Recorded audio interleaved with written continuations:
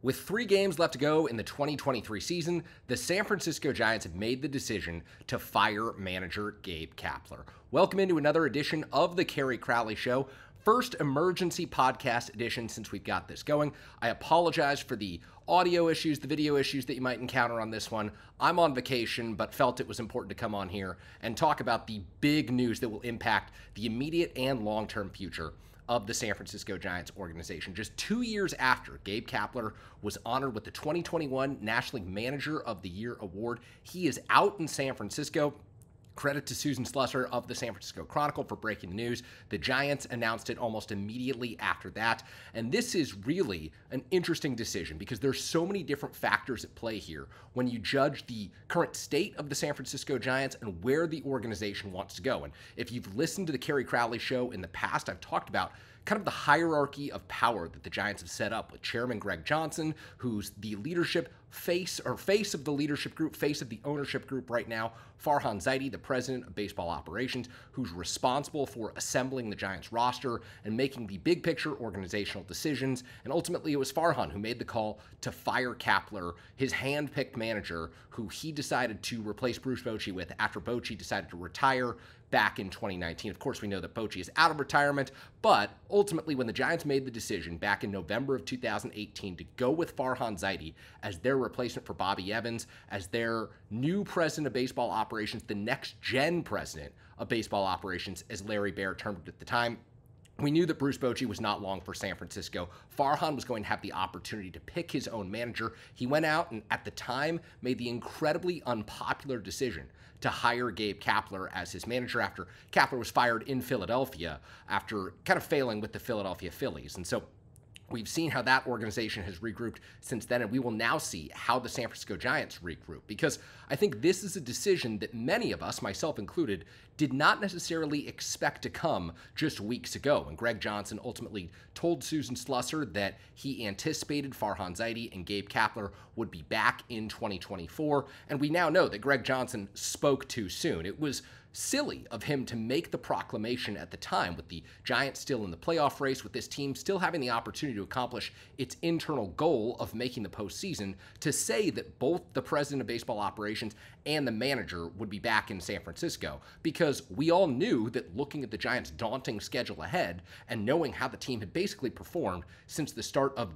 July at the plate and since the start of August in all facets of the game, that a collapse was entirely possible. A collapse is what we had witnessed since the beginning of August, and a collapse is ultimately what led to the firing of Gabe Kapler. But it's interesting because Greg Johnson makes this proclamation a few weeks ago and now goes back on his word, and he ultimately looks silly making this decision. He looks like he does not have a firm grip on what's going on, and I think that that should be most concerning for Giants fans right now. Most concerning moving forward is that the main face of the ownership group came out and said 2 weeks ago that all was fine, that the leadership would be back, even though he knew at the time that that was an incredibly unpopular thing to say, even though he knew at the time that many Giants fans had lost their connection with the franchise, did not identify with the way that the Giants were playing baseball, with all the platooning, with all the bullpenning, that ultimately comes from the leadership group. That comes from ownership. It comes from the president of baseball operations and Farhan Zaidi. It comes from the front office.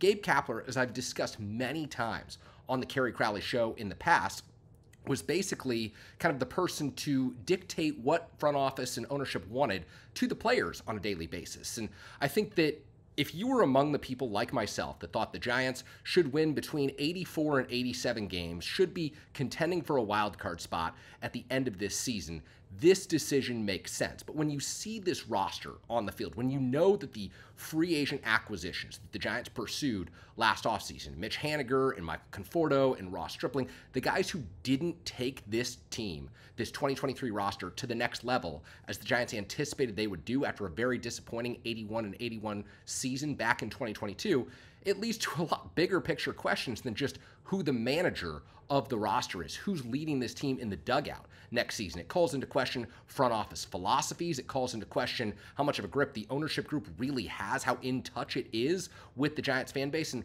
really where this team is headed moving forward, because we know that Farhan Zaidi seems to still be the guy in charge in San Francisco. The statement that was issued by the Giants by Zaidi, he was the one who recommended this decision to the ownership group. And you would have thought that, okay, Kapler's his handpicked guy.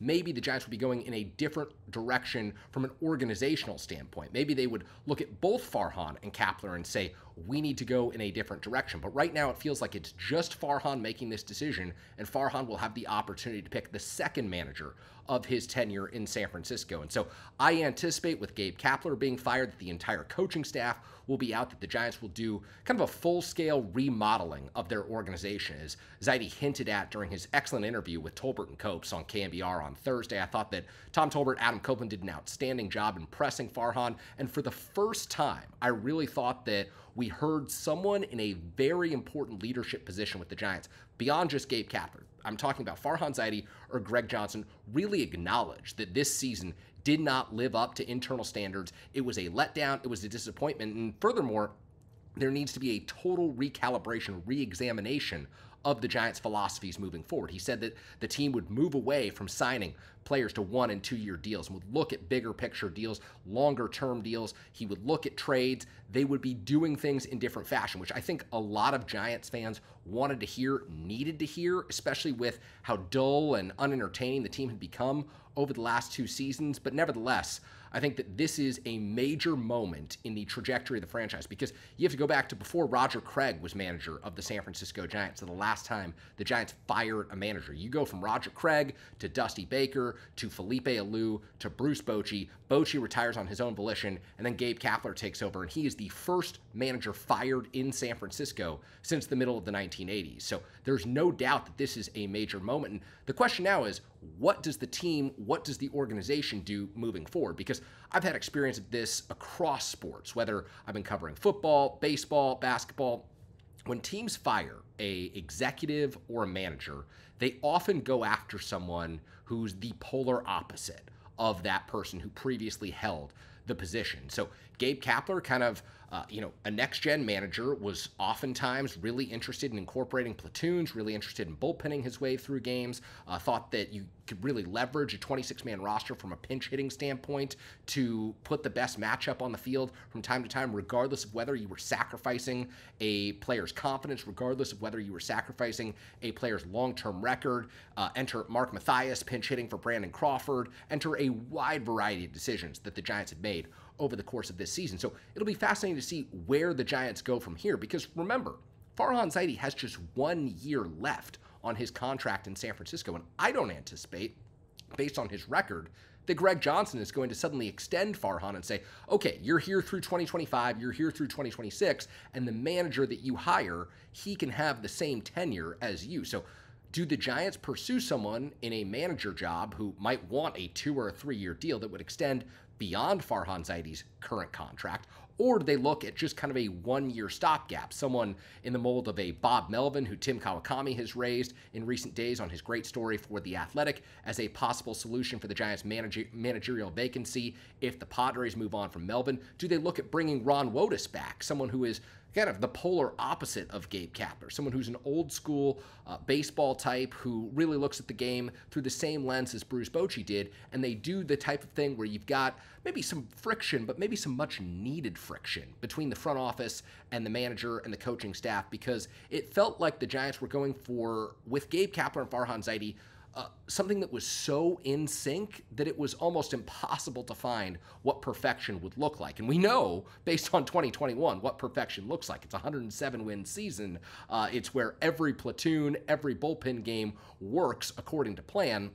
But we also know that maybe that's not good for the long-term health of the organization. We also know maybe that's not good for long-term fan interest. And so fans want to see guys who they can buy jerseys of. Fans want to see stars. I've covered this on previous episodes of the Kerry Crowley Show, and I will continue to cover this throughout the offseason. I plan on doing a case of managerial profiles, who the Giants could and should look at from here on out. But if I'm just thinking about this job right now, I'm thinking about someone who's very different from Gabe Kapler. Maybe someone who's got the older school baseball, conviction in their gut that Bruce Bochy had, as opposed to conviction in analytics and matchups that maybe Gabe Kapler brought to the table. And that's not to say that they won't have someone who believes in the analytics that the Giants incorporate, because you look around, all 30 teams in Major League Baseball are using analytics. You would be doing a disservice to yourself to not look at the data, not look at raw numbers, not have them inform your decisions. But I also think that you need someone who instills confidence in players, who believes in veterans, who's helpful to the young kids coming up to the major league level in helping them assimilate to this new level of baseball where they will fail more than they've ever failed before. And I think that is the most pivotal part to remember with this 2024 Giants season. Regardless of who they bring in from the outside to manage this team, to run this organization from the dugout, you're going to have someone who can tutor the kids, who can help build confidence in a Kyle Harrison, because he is, aside from Logan Webb, the most important pitcher in the Giants organization moving forward into the future. You have to have someone who's going to stick with a Marco Luciano when Luciano inevitably struggles next year. Look, he could get off to a great start in April. He could be billed as the shortstop of the future. He might even be right now the shortstop of the future. But there's going to come a time when the league adjusts to Marco Luciano, he gets down on himself, and you have to have a manager who's in there, in his ear, making sure that he has the utmost confidence moving forward. And what that looks like, I think on the field, it means, hey, if you've got a tough righty-righty matchup in the 8th inning and you've got a left-handed hitter on the bench who might be able to go play you some shortstop in the 9th, maybe it looks like sticking with Luciano in a situation where Gabe Kapler would have gone to a different player off the bench. Maybe it looks like having a pregame conversation in the clubhouse with the kids around, showing them what a winning culture looks like. Because from the sounds of it, from the recent reports that I've read from the great journalists who cover the San Francisco Giants on a daily basis, whether it be Susan Slusser, Alex Pavlovich, Andy Baggerly, I don't want to forget anyone, Evan Wiebeck, Danny Emmerman, Maria Gordato, they've all done a really tremendous job covering the Giants' downfall throughout the month of September. But I think what has really been instilled in my mind over this last month or so has been Gabe Kapler essentially let the players run the clubhouse, and I think you needed a stronger voice in the clubhouse as things started to go south. And they really started to go south from a hitting standpoint at the end of June. Starting July 1st, the entire offense outside of Wilmer Flores essentially tanked, and they really started to go south from just a team-wide standpoint. The Giants stopped winning games, winning series that they needed to win at the beginning of August. You go back to the beginning of August, and the Giants lost a series against the Oakland A's. You go back to the beginning of August, the Giants lost a series against the Angels. It was inexcusable. It was incomprehensible the way that this team finished the season, and so the Giants have to bring someone in who's very different from Gabe Kapler. I'm not saying that because I don't believe that Gabe Kapler was the wrong person for the job. In fact, I think that Gabe Kapler is probably more of a scapegoat for organizational decisions than anything else. But I'm saying that because if the Giants are convicted that Gabe Kapler was an issue and that they could have gotten more out of this roster, and it certainly seems that way, by firing him, then they need to bring in someone who's different than him, who brings a wide variety of qualities that are maybe the antithesis of Kapler to the table. And again, I bring all of this up just to say that I don't know that Kapler was the real problem here. I think that there are things that Kapler could have done better in helping these young kids throughout the second half of the season, in maybe fostering a more diligent, dedicated clubhouse, whatever you want to say. Again, that's more speculation on my part because as a former beat writer, I'm no longer there on a daily basis. But I do think that you look at the hand that he was dealt at the beginning of the season, the players who he had on his roster, and maybe it's not such a big surprise the Giants faltered during the second half of the season, because who are the anchors of this team outside of a Logan Webb? You've got a rookie catcher in Patrick Bailey who's just pushed beyond his limit, and you can't expect much from him in the month of September. You've got Brandon Crawford, who is in his age 36 season playing shortstop, who's been in and out of the lineup with injuries. You can't expect that much more from him. You've got the free agents that you brought in from the outside, and a Mitch Haniger and a Michael Conforto, and they didn't live up to the expectations. And so really, I think this is on the front office, this is on the ownership, as I've talked about in previous episodes of the Kerry Crowley Show, where saying that ownership hasn't committed enough to winning. They haven't supplemented this payroll enough and given the Giants room to grow with external additions from the outside, given the Giants reason to believe that they could be better with external additions from the outside. And so I think that the Giants are caught in this situation where the balance of the organization is really in question, because you wonder how much longer Farhan Zaidi will be in this president of baseball operations role, making these decisions, how they will go about this managerial search process. Will they bring in someone who's young, someone who might be willing to take a job on a one-year trial basis? I look at a Stephen Vogt up in Seattle, who's a former Giants catcher. I think he's maybe a bullpen or catching coach up with the Mariners. He's a young name to watch in this market, but do they also look at the opposite and say, hey, let's just bring in someone for 1 year of stability? Is it a Bob Melvin? Is it a Ron Wotus? If Dusty Baker, for whatever reason, is let go in Houston, do they turn to Dusty Baker for 1 year just to get the organizational culture righted and hire the coaches who can help facilitate development at the major league level? Because the most important thing the Giants have moving forward is this young crop of emerging talent who we've been hearing about since Marco Luciano was signed as an international free agent in 2016. It's Luciano, it's Matos, it's Bailey, it's Harrison, it's Mason Black, it's Carson Wisenhunt. You go up and down this roster, up and around, all around the diamond, and the future of the Giants is so dependent on the success of these young kids. So you need someone who's building the right culture in San Francisco, building a winning culture, leaning on Logan Webb, someone like him as a leader, and you need someone who's going to just provide a different perspective than Gabe Kapler provided. So the Giants ultimately make this call on Friday, 3 games to go in the regular season. They decide they're moving on from Gabe Kapler. And look, I think that based on the way that this season went, that last season went, there was always going to be a scapegoat. And if the Giants were able to finish above 500, maybe the scapegoat would have been the hitting coaches. Maybe it just would have been a little bit of a staff reset. Maybe they would have looked at some things in player development and said, we could change this, we could change some scouts. But you look at the way this team finished the season. In August and September, there's no doubt things had to be better. And you hear the stories coming out of the clubhouse that beat writers, that great columnists have written in recent weeks. It certainly seems like there was tension in the Giants clubhouse. And when that became clear, it became more clear to me that Gabe Kapler probably wouldn't be returning as the manager of the San Francisco Giants. Even though he may not be the problem, he may be a symptom of the problem of the Giants' organizational culture right now, because I don't think that Farhan Zaidi put together a roster that was built to contend in 2023, and I don't believe that at the top level of the organization, Greg Johnson gave the Giants the keys, gave Farhan Zaidi the keys to put together a roster that was going to be competitive enough. I don't know that they have the payroll flexibility to do that. They, of course, miss on Aaron Judge last offseason. We all know how the Carlos Correas saga ended, and they spread the money around, and very clearly it just did not work. So what you had was, for Gabe Kapler, a team of role players. And for the most part, this season, he got players to buy into those roles. He got players to accept their roles, to embrace their roles, and to perform in their roles.